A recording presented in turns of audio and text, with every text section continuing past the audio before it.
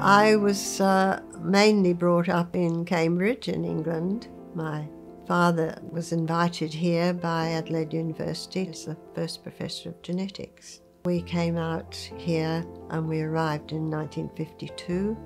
We knew what we were coming to, and it was interesting. The only thing my father was amazed at was how much corrugated iron there was. My husband bought it without me even seeing it.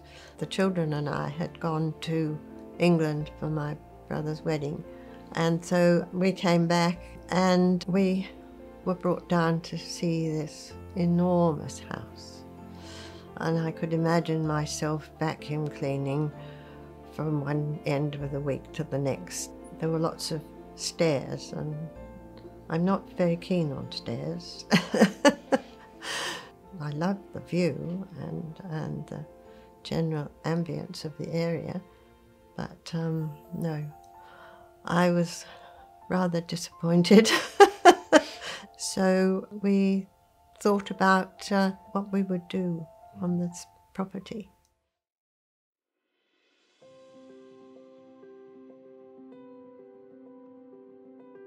It was sort of fairly domestic in some ways, because my mother-in-law played golf at Kooyonga, and so did Peter Muller's mother. And so we looked into some of the photos we could find of what he'd done, and we actually went for the day to Sydney, and we saw, I don't know, half a dozen of his buildings in Sydney.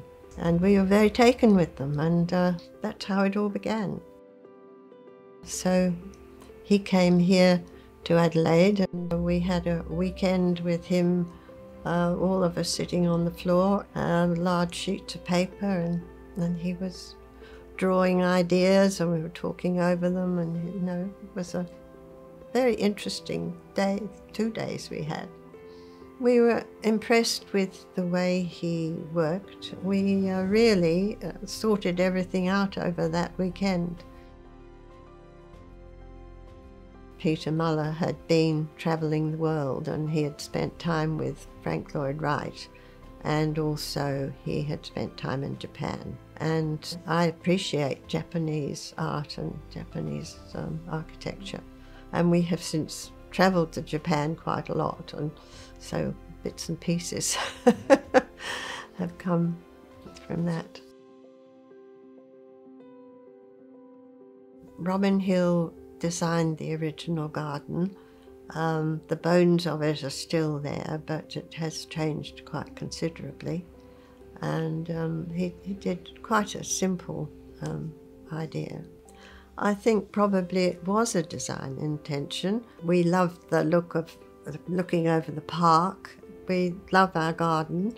John said he wanted lots of green leaves, all sorts of different leaves.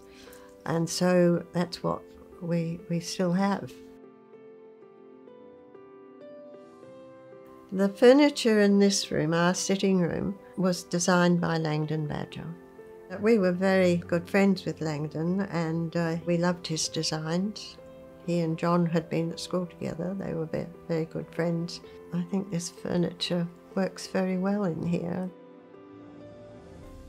The children, our 2 eldest were 8 and 6, I think, when we came here. So they were fine, no problem at all.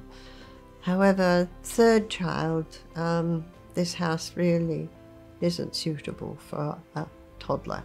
The shoji screens are difficult to shut, so David's bedroom we had to find a means of stopping the shoji screens from being opened and shut, but that was all.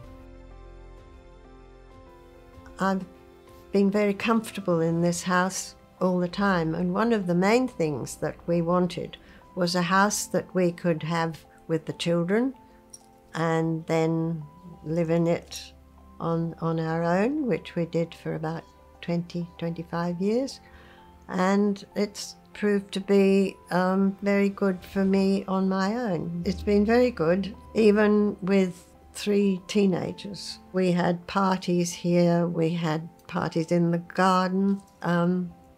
It really has been a very successful house, I think.